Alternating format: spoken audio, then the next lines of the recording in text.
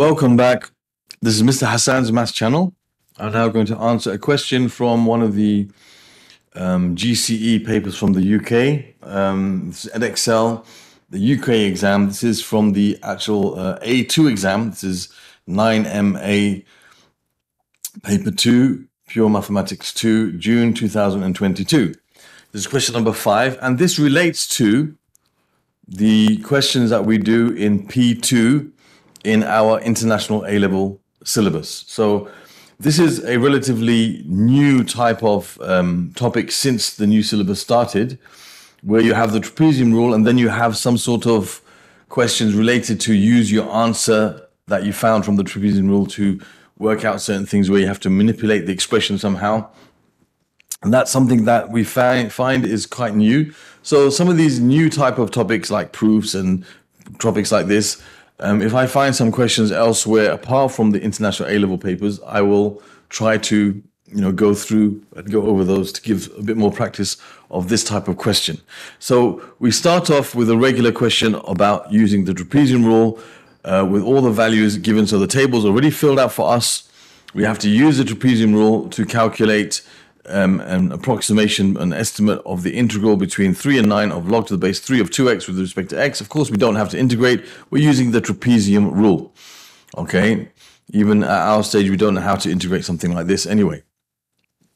So to use the trapezium rule, now some people make some really silly mistakes using the trapezium rule, and I want to just address those. Like some people think they have to, like here we have the table already filled out for us. The table is already filled out for us. So there's no need for us to try to work out what the width of each trapezium is. I mean, basically the trapezium rule would be something like this. Let's say the log curve would look something, it would look something like this. Okay, so you would from 3 to 9 say that's 3 and that's 9 over here.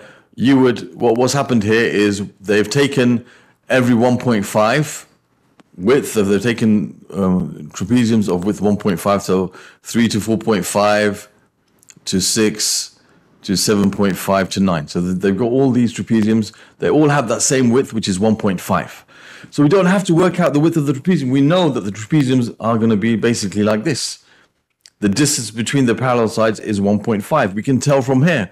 I don't have to say, okay, 9 minus 3 divided by something. No, that's when we have to ourselves work out how many strips we're going to use.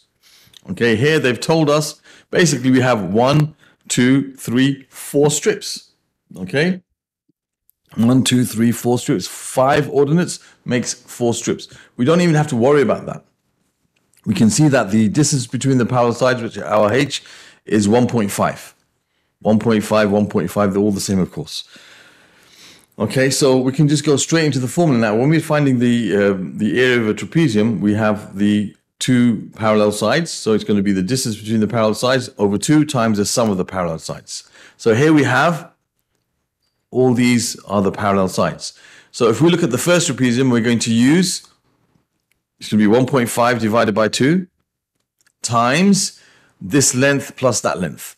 Okay, so this length is what? This length is when x equals 3, 1.63 plus this length here, which is 2.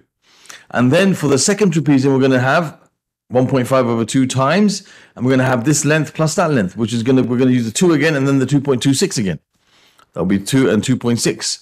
And then we're going to use the 2.26 again, and 2.46. And then we're going to use the 2.46 again, and then the 2.63. The only two that we use one time were these two. So you're going to have 1.5 divided by 2 times, we got 1.6. I'm going to put plus 2.63. 1.63 plus 2.63 plus, and the rest of them we're using them twice. So 2 times the rest of them. Let me just get rid of this now. So 2 times the ones in the middle, which is plus 2 plus 2.26 plus 2.46. Okay, so that will give us the area of the trapezium. Okay, so that's going to give us the area of our trapezium, an estimate for the the area under the curve. It will be an estimate for the area under the curve, or estimate for this integral. So we can just stick this all in our calculator now and get the answer. So we have 1.5 over 2 times, then I'm going to have 1.63 plus 2.63 plus, and then I'm going to have 2 times whatever's inside here, which is 2 plus 2.26 plus 2.46. Okay, I think that's everything. We've already got that in there. So I'm going to close the bracket now, that first bracket and then the second bracket, and I'll press equals, and it gives me 531 over 40. Okay, 531 over 40. And it didn't tell us how to round. Let's see what it gives us. It gives us 13.275. So we can just leave it like that. That's fine. 13.275. That is an estimate for this, integral. Okay, so we can say that we end up with 431 over 40. I'll write it in that form. So we can say that the integral of the log to the base 3 of 2x with respect to x between 3 and 9 gives us 531 over 40. So when we go to the next question, we know that the integral of between 3 and 9 of log to the base 3 of 2x with respect to x is 531 over 40. Okay? 531 over 40. And that was the original question. Just make sure log to the base 3 of 2x between 3 and 9. Yeah. Okay. So this is our answer to part A. This is the answer to part A. And it's saying use your answer to part A and making your method clear. Estimate the integral of log to the base 3 of 2x to the power of 10 with respect to x between 3 and 9. So now what we can do here is we can use the power law. I know that log to the base 3 of 2x to the power of 10 is the same as 10 times log to the base 3 of 2x. The power law that we know, log to the base a of b to the power of c is the same as c times log to the base a of b. That's one of the laws of logarithms that we know. One of the 3 laws. One of them is addition law. This is the power law. So I can rewrite this in this form. So now I can say that the integral between 3 and 9 of log to the base 3 of 2x to the power of 10 with respect to x will give me exactly the same as the integral between 3 and 9 of 10 times log to the base 3 of 2x with respect to x. Now, one of the students was asking in one of the videos earlier about how did I get this constant outside here? So you can write the constant outside. The integral between 3 and 9 of 10 times log to the base 3 of 2x with respect to x is the same as saying 10 times the integral of log to the base 3 of 2x with respect to x. This is the same thing as that. This is exactly the same as that. Okay, like for example, if I have to integrate 2x with respect to x, I'm going to get, when I integrate this, I'll end up with 2x squared over 2. 2x squared over 2, which gives me x squared, okay, when I integrate this. Now, if I take the 2 outside first, and then I integrate this with respect to x, I'll have 2 times x squared over 2, and then they'll cancel out anyway, so it's the same thing. This and this are the same. You can take a constant outside of the integral sign and integrate what's inside it. They're exactly the same thing, okay? It's very important for you to understand that. That's a very important understanding. So you can take that 2 outside, and like any constant, you can write it outside, integrate what's inside, and then multiply by 2. It's the same as integrating it as one thing. It's not like we're integrating the 2 and the x separately. This is integrating 2x as one term. So you just take the x, you increase its power by 1 and divide by 2. It's not like there's 2 separate terms here. There's one term. So you can write it as a multiple of x outside the integral sign. That's very important, and that helps us understand how to proceed with this question here. Okay, so that's an important little point about integration. Okay, so now we can see basically that we have this is the same as what we had in the answer to part A. So in this type of question, when it says use your answer to part A, they don't want you to start using the trapezium rule again and make another table or use integration. No, they want us to use the fact that we know that this is equal to that. So we have to rewrite this such that we have something in terms of our answer to part A. And now we have it. We know that our answer is 10 times the answer to part A. So it's going to be equal to 10 times 531 over 40, okay, which is going to be 531 over 4. So our answer is going to be this, okay, times 10, which gives us 531 over 4, which is 132.75. 132.75. And there's the answer to part B, part 1. We have used the answer to part A to find an estimate for this integral. Now for B part 2, we're going to do something very similar. So we're going to again use the fact that we know the answer to part A is equal to 531 over 40. So we want to concentrate on trying to rewrite what we're given so that we have something in terms of this. We have to have this in our answer somewhere, and then we can use the answer to part A to answer that. So now we got log to the base 3 of 18 x with respect to x between 3 and 9 again. So remember, we have to write it in terms of log to the base 3 of 2x. So we want log to base 3 of 2x. So what we can do is we can use some of the laws that we know. I want to have a 2x in here. Okay. Now I want to have a 2x in here such that I can not have to use any type of integration for the other part. So I could try to split this up. How can I split this up? Well, I know that I can use, let's have a look here, I can say log to the base 3 of, we can have, let's say, 9 times 2x. I can write that, okay? That is going to be log to the base 3 of 9 times 2x. Okay, and I can rewrite this as log to the base 3 of 9 plus log to the base 3 of 2x. So now I have got this, what I'm looking for. I've got this. That's what I have to try and write it in terms of. So I've used the addition law to split this up into log to the base 3 of 9 times 2x.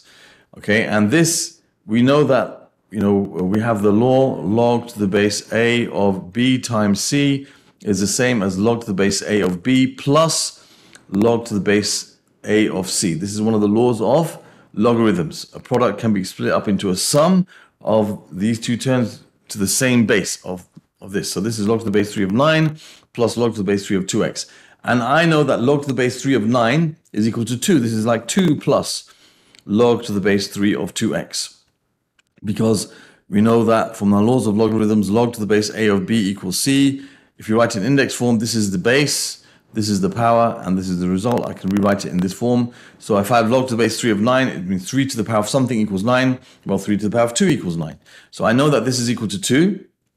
And now I can rewrite this in a form which will make it easy for us to deal with. So I have between 9 and 3, and I have, well, let me just write the original thing first.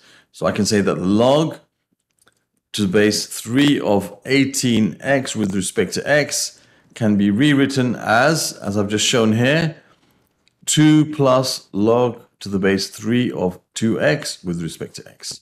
Okay, so I've shown how this can be written in that form. So this can be rewritten like that. Now, what we should know when we have two separate terms here, when we integrate, for example, when I integrate x cubed plus 2x squared plus x. When I integrate this with respect to x, what we're actually doing without writing down is we are integrating each term separately. So we have an integral of x cubed plus the integral of 2x squared with respect to x plus the integral of x with respect to x. We integrate each term separately when you have separate terms. Okay, and again, as I said, I can write that 2 outside here if I want to. It's the same thing, but this is one term. So here I can integrate this as two separate terms. I can say the integral between 3 and 9 of 2 with respect to x plus the integral between 3 and 9 of log to the base 3 of 2x with respect to x. And that's exactly what I'm looking to do. I'm looking to write this on its own so I can replace this with what we found it is equal to in the beginning, which was 531 over 40. Okay, so I know that this part is 531 over 40. And the rest of it, well, I can integrate this easily. I know how to integrate 2 with respect to x. This is going to give us 2x. And I have my limits of 9 and 3. And this is going to give me 531 over 40, which we know this is the answer to part A. So now I can just replace the x with 9 and then 3. So I have 2 times 9 minus 2 times 3, this definite integral, plus 531 over 40.